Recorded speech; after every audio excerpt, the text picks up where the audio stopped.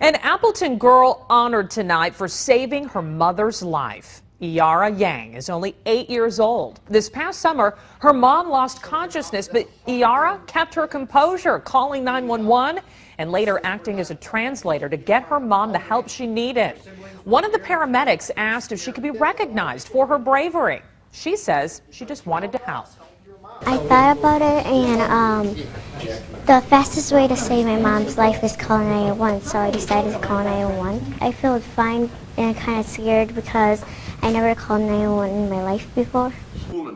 Iara's mom is doing fine tonight, and paramedics say it's all thanks to her daughter's quick thinking.